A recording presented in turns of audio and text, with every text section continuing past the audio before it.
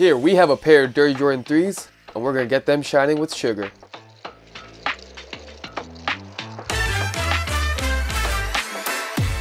Step 1. Unlace your shoes and toss the laces away for later cleaning. Then, grab the soft brush and use it to brush off dirt from your shoes. Step 2. Pour 3 gentle pumps of the SHOEGR solution into 250 ml water and use a soft brush to mix well. Step 3. Dip the soft brush in the SHOEGR solution and use circular motion to clean the upper of your sneakers. Step 4. Pull the microfiber towel from the Ultimate Kit and wipe the upper of your shoe to see it looking as good as new. Step 5. Now it's the midsole's turn.